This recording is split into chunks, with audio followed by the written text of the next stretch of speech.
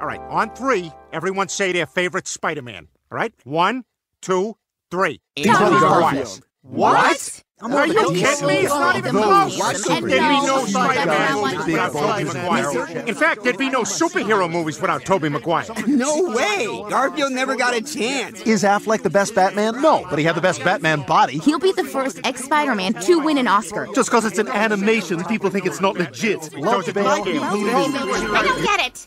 What, Spider-Man? He's a guy with spider powers.